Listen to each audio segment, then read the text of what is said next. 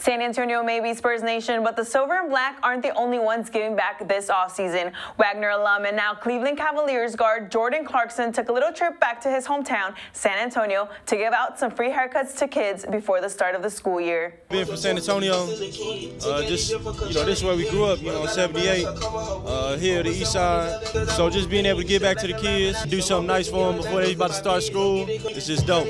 Just want the kids to know that being from San Antonio, that anybody can do anything they want to do.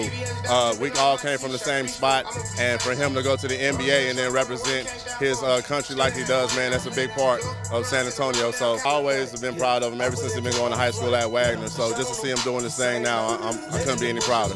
For any kid that think they can't do anything, man, Jordan Clarkson pretty much shows you can do it all. I know I'm representing a lot. I'm representing the city, representing this area. So I try to, do as best as I can to represent that. Just basically just being a role model for them, give them something to look up to, knowing that it's possible to, make your dreams come true.